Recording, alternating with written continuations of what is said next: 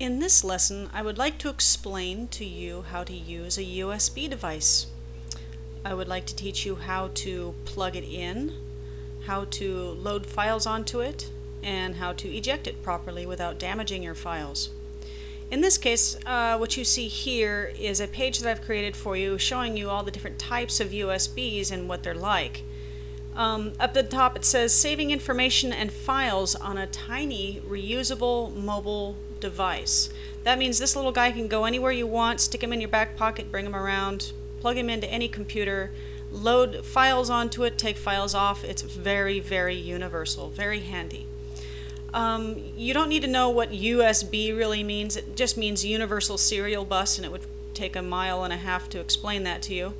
Doesn't really matter, but what you do need to know is that it is also called a flash drive, a thumb drive, a keychain device, a jump drive, and a bunch of other strange names that people give them.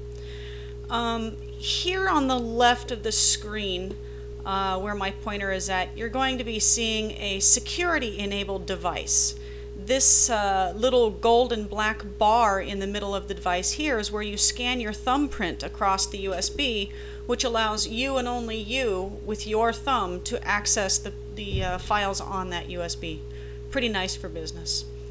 Now right below it you can see that there are some people who love to hide the fact that they have information, like spies. James Bond would have loved this lighter here. He probably would have had it engraved. These are secret storage objects. You can find them in all kinds of neat things. Now over to the right at the top, this is a retractable head flash drive. This guy can eject its head in and out so that it keeps it safe from being, bumped, scratched, dented, and get sand and stuff inside of it. It's really nice.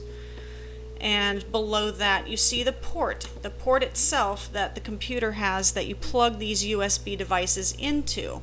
Now this little piece on the left is a FireWire device. To ignore that. I'm talking about the two thin wafer sized ports that fit the little head of the USB. When you plug into the USB, and if it doesn't fit in there, that's fine. Turn it upside down, try it again. Now this right here is a cable to connect your devices such as cameras, printers, and things like that to your computer. Some of the other cool things here are the different types of USB devices that you can find on the market. And I'm not talking the seafood market, or, well, maybe I am. If you look at the middle, you have a whole seafood, what is this? This is the sushi environment. You also have your good old classic American burger off to the right, and who doesn't love Legos? Now, when you insert your USB into the computer, in this case I have the retractable head one, so I've got my thumb positioned to retract, or to pop the head out and stick it into the computer. So when you decide to put this into the computer, you want to be very, very careful. You don't want to put it in sideways or crooked. You want to position it just right, even it up with the port, and slide it in very carefully. Sometimes you'll hear it snap in, and other times you will see here that mine lights up and lets you know that it is correctly placed into its position. When your USB device is actually plugged into the computer, a couple of things is going to happen. One of them is that the autoplay window will pop up. This autoplay window is just a little simple program the computer gives you just as a kind of a gratuity to show you what you can do with this once you plug it in. Here it shows you, do you have any pictures on there? Would you like to import them? Would you like to view them? Copy your disks? Would you like to organize and edit them? When you pull this little gray bar down, you click with the left hand side and pull it down. It will reveal even more things available to you right below it. In this case, I would like to open the folder and view the files. And if in case this autoplay does not pop up, I will show you in just a moment what else to do. And other times the Adobe Photoshop Elements loader will try to load the photos from your device. So in this case, if you do have Adobe Photoshop and you're loading photos from it, then you must know the program. But if you don't, please close the program and either work with the autoplay or work with your own files. So now we're looking at the desktop of my computer. What I want to do now is I want to plug in my flash drive, and I'm going to watch the autoplay windows pop up for me. And here we have it. Now if I open folder to view files, I can see what's inside.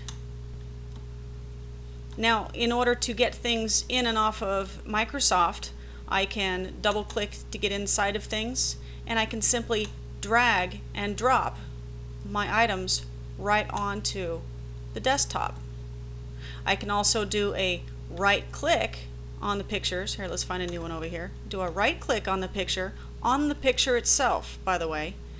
I can come down to the word copy, come over to the desktop right next to the window, click the right side, and go down to the word paste.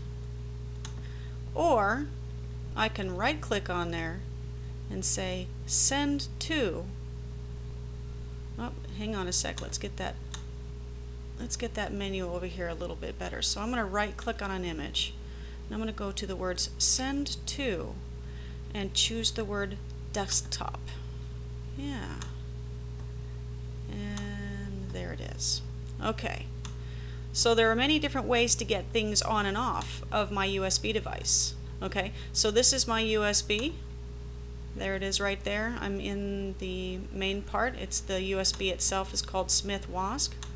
I can close it.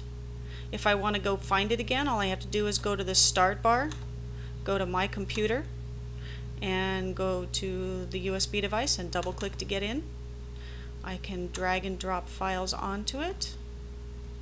I can drag and drop files off of it. And it says I already have some. I'm going to copy and keep both files. And I can close it by clicking the top corner. Now once I'm finished using that, I'm going to want to find this item on your bar in the far bottom right hand side of your computer. It's called the system tray. Now there's a little icon in there that you need to look at. If you're using Vista, this is a little sketch of what that icon is going to be because it's so tiny you can't see it. But in either way, you're gonna see a little green circle or a little green arrow. Here, let me show you what the XP version looks like. And there it is. So look for these little device icons in the bottom of your system tray bar. Now in the system tray bar, it says when you're down here, I want you to click on that once with your left mouse click. Then it will pop up this little bar, this little strip bar here, and it says you must click on this little bar to remove the drives safely. So right here it says safely remove USB mass storage device. You click on this, and in Vista it'll pop up a little thing here and it'll say safely to remove hardware, OK, and you have to click on the word OK. In XP it won't say anything, but what will happen is that this little tiny icon will disappear from the bar. That's how you know that it is safe to remove your icon. This little guy will disappear. Now is when you're going to want to put your fingers firmly on the sides of your USB device and pull it straight out of your computer without wiggling it. If you wiggle it or bend it, it may break your USB device and or damage your computer. Now, some of us do not have enough USB space on our computers. We've got cameras connected to it, stereo speakers connected to it, USB flash drives connected to it, printers connected to it, and all kinds of things. And we've run out of USB room. So here we are, USB hubs. These are plugs that allow 4 or more USB devices to be plugged into a single USB port on your computer. And look at all the fun little goofy things we can do. If you look down here in the far right hand corner on the bottom, you can see that I have USB cables plugged into little ports, and this guy itself, the little red box, is plugged into my computer with one of those. So for every one cable I use, I can use 4 more with a hub. Up here, the little guy at the very top left hand side has his little hands and feet are where you plug in all of your USB, and of course he's hanging from the very top of his head where he's plugged into your computer. So if you don't have enough device places to plug in your USB devices, use a hub. So just remember, before you pull out your USB device, your flash drive, you must pay attention to this little icon. You could ruin your devices if you don't. So check for your icon in the bottom right-hand taskbar, make sure it's not there, and gently pull out your USB device. That should be the end of this lesson.